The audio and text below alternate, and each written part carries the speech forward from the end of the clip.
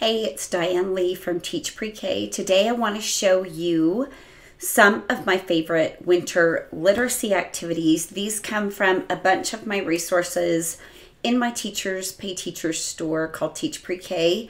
I will leave links to every one of those resources, plus any of the little materials that you might need to complete these little centers and activities. But I'm going to start with how I always set up my classroom at the beginning of any unit. I think vocabulary is really important for preschool and pre-K kids. So I use a lot of picture vocabulary things all over my room. I have a tent pocket chart that I have up, and it changes with every theme, and the kids go over and look at the pictures and they can figure out what the word is. So for winter, I have winter activities like skiing, ice skating, hat, coat, boots, mittens, earmuffs, snowflake, snowman, and so on and so on. So I choose which ones I put in my pocket chart, and those are there for the kids to look at and kind of absorb that winter vocabulary. And then I have posters that I set up on a bulletin board in my classroom. So I have winter is snowmen, snow angels, snowboarding, sledding,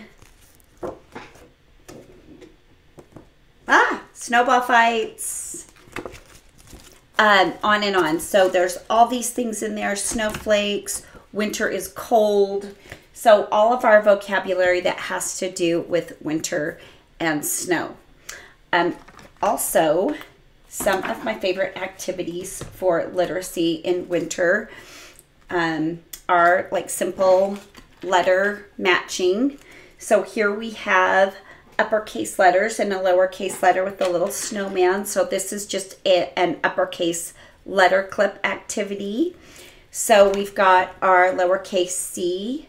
The kids just take a clothespin and they would clip the correct uppercase letter. Here is A, which is a little bit harder, and they would clip the uppercase A. So that is one really simple activity that the kids can do for, literacy standards. Also, my pre-K kids are just really starting rhyming games. So I've got a rhyme and match game. There are 20 of these matching pairs in all. So it's a little rhyme and match game. So there's rain, rhymes with train, and can rhymes with man. So what I do is I put these, half of them, so one set of words out in an array. They flip a card. So if they found man, they would look at the cards face up in an array and they would find the one that matches can. Or you can play, a harder game that would take more time, kind of like a memory game if you wanted. So that is a good thing. I've got a beginning sounds game. I have every letter of the alphabet, these little snowball buckets with the upper and lowercase letters. I have stapled them to a paper sack. So you can kind of see how I stapled that. So what I do is I open these and I put these around my rug. And then we have these little snowballs with pictures on them. So this is, they say the word, this is a mummy, letter M. They put it in the snowball bucket. Moon, mitten, mouse. So each letter has 4 snowballs that have the beginning sound pictures on them to go with the letters. Another thing that I always have with my lesson plans are these little foldable books. They start out flat. This one is called Winter is Fun. Throwing snowballs is fun. Sledding is fun. Skiing is fun. Skating is fun. You fold it up after you've colored it, and you have a little book that the kids can take home that has all of those little things. So it's kind of an emergent reader because you've got your sight word is and your CBC word fun. Of course, like throwing snowballs. That's kind of a lot to say, but they can at least get the is fun part. Another thing I love, love, love are these little seek and finds. And you can put these in kind of those dry erase pouches if you want, or you can print them out for the kids to take home. So this has mittens, and it says mark the letter up there with lowercase letters. This one has uppercase letters, and included in my 5-day lesson plan, you would have a set of cards. I have uppercase letter cards and lowercase letter cards. What I like to do is give the kids a dauber, and when they pull up, like let's say letter A, they would mark the letter A with a dauber. My pre-K kids really, really love that. For my preschool kids who are a little younger, I pick the letters that we've already learned so far this year and use it as a little review and kind of to reinforce what we've been learning during the year. I wouldn't do all 26 letters, but my pre-K, they are ready for all 26 letters, so I would definitely use all of those with them. Another thing I really, really like to do for literacy for my classes during winter is I like to do a lot of things with books. There's a lot of really cute winter books that I like. One of my favorite books for winter is Snowmen at Night. And the reason I love this so much is the writer and illustrators, they live in the same neighborhood as my school. So a lot of the kids, they don't know them personally, but they'll recognize the types of houses because it looks like their neighborhood. It's really kind of awesome. And also, these books have all those cool hidden pictures. You got to find the bunny, find the mouse, all that stuff. So they can really dive into this. And plus, it's just a super cute story. So for this book, I actually have a close read and story stretcher resource for this with a ton of great activities. I'm just going to show you a few of my favorites. One is kind of like a little journal page. So for my pre-K kids, it would just be, you know, draw a picture what my snowman does at night.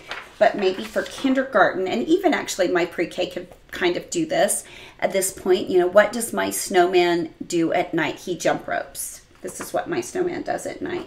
And they can write the word, or they can even write a sentence if they are at that level. So that is that activity. Another Snowman at Night activity that I really, really like is it's kind of a sort. So we read the book, and I bring the book over into the center. So I usually read the book in whole group. Then I bring it over into the center. So I have what snowmen don't do at night and what they do at night. And then we lay these out. These are like these little mats. And we have these cards. And one is play guitar. And you would put it on do they or don't they. And sometimes we have to look through the book. So we know they scoop ice cream. So that would be on what do snowmen do. That would go on the do mat. Do they play hockey? No, they don't. So that would go on the don't mat. So it really makes us dive into the story for a second or maybe even a third time, depending on how many of these activities I'm doing. And the kids really, really love it. And then it gives them another chance to find all those cute hidden pictures and stuff. But my kids really like those. Anything that makes them revisit a book that they like is fantastic. So another fun book activity that I have. I love the book The Snowy Day. And I have a close read and story stretcher for this, but in my lesson plan, I'm going to show you this activity that I do in my 5-day lesson plan. I read The Snowy Day, and there is a Snowy Day video on Amazon, but don't make the mistake of showing it. It's Christmas. So if you're doing winter in December, it's, you know, that's kind of good. But if not, it does do a lot of what the book does, but it has a Christmas story to it. So I read the Snowy Day book. Then the kids come to the center and I ask them, you know, what would you do on a snowy day? And I will write, or they will write. You know, I would go sledding. I would have a snowball fight. So I cut these in fourths. So they just have this little section. But then, and this is a little labor intensive, but it ends up being so cute. I love it. I cut out the little kid from the story, some snow. And they glue the snow on a piece of blue paper. They put the little boy on the paper, and then we have white paint, and they just fingerprint little, the snowflakes falling. But I also have added some really cute snowflake glitter to this too. And we make a little bulletin board with this picture, what they would do on a snowy day next to it. And in the middle, I have what would you do on a snowy day and a picture of the book cover. So that is one of my all-time favorites. It's super, super cute. It makes a really cute hallway bulletin board. I have a big bulletin board in my classroom too, and I like to read the book Snowballs. It's a fantastic book. It talks about getting good stuff together, and they make a little snowman family. We don't make a full snowman. I have them make a snowman head. And this one we have used popcorn, beans, buttons, and pom-poms. For this one, I've used some macaroni, popcorn, raisins, a pom-pom, some markers, and for the hair, we have used like some tissue squares kind of crumpled up. So just on a plain old cheap paper plate, they make their little snowball snowman head. And we add this little picture of the book cover, and we put these their little snowman heads around it, and it makes a really cute bulletin board, and it kind of reminds us of the story that we read all throughout our unit for winter. Another thing that I have, and I think this is in my differentiated centers like rhyming little lesson. So I have got two mats. Again, I have rhyme with the smiley snowman, not a rhyme with my sad snowman. And then I have picture cards with word pairs. And the kids will say the word pair. So sun, bun, do those rhyme? Yes, they rhyme. So we would put them with our happy rhyming snowman. Same with car, star, clock, sock. I have tons of these. I think I have maybe 25, 30 picture cards on here. But then we have saw, lemon. That doesn't rhyme, so we would put that in our not a rhyme mat. And the kids love just like testing their rhyming capabilities. Another fun literacy activity that's kind of crafty that I like to do is for my 3-year-olds, we will do the first letter of their name. And I will write it in a Sharpie on a piece of construction paper. And then I have all these white paper squares, which is just like paper scraps or some printer paper that I've just cut into strips and cut into squares. You can even have the kids do this the day before for some fine motor work if you want. And then they just glue it onto their first letter. It just reinforces what the first letter of their name is. We use white crayon to draw some snowflakes around it if they want. Just another good fine motor activity. For my pre-K, we can actually do their whole names. This year, instead of the squares, I think I'm going to punch out circles so they look like snowballs. And we'll do our letters and our names with that. And that's really fun. For pre-K, I might just cut bigger circles out and they might just do their name in snowballs. And this is coming to one of my favorite activities. I think I might put this as a single center in my Teachers Pay Teacher store. It's so great. There's 2 things you can do. It's a hat and mitten letter and sound match. So first you've got the mittens. So I've got uppercase B and lowercase b. For my preschoolers, what I would do is I would give them, you know, either the uppercase or the lowercase letter. I would have the opposite kind of in an array around my rug. My rug has lowercase letters around it, so I'd probably put the lowercase letters on there and just place them on those circles that they match with.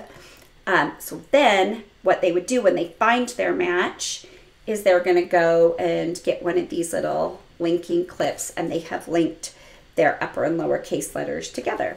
So that is kind of a level 1 activity. But if you want to do something a little bit more challenging, maybe for your pre-K or kindergarten kids, we have got a beginning sound picture. This one is boots. And what I would do is have these links already in there. And what the kids need to do then is find both the uppercase and the lowercase mittens that match the hat, which of course for boots would be letter B. Now, you don't have to do every single letter of the alphabet. You can do the letters you've learned so far this year, or letters that you have figured out that they need to work on due to assessments and things that you've done and that you've noticed through the year. But this is another fantastic literacy activity that I really like. This is, I think it's a winter differentiated literacy centers and activities beginning sounds. And I'll put a link to this and these awesome little linky things in my description. Those are just some of my favorite literacy activities for the winter season. I will also be showing you some of my crafts, which would probably include the snowy day and the snowballs craft, and some math and fine motor activities as well. So thanks so much for listening. I hope your winter is cozy and warm.